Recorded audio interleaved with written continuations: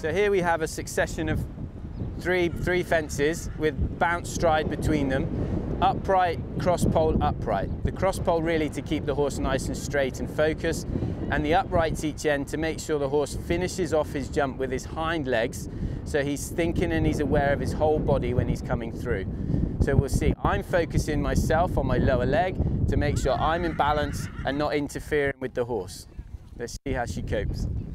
So I'm just going to try and get her nice and straight, nice and balanced, and let her think about the exercise herself and work it out.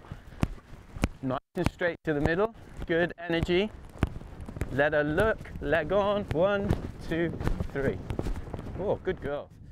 3 fences in a row.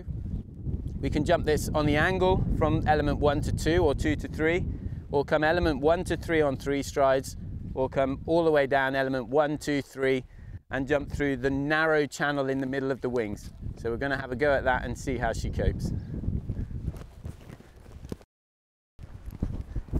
1, 2, 3, very good.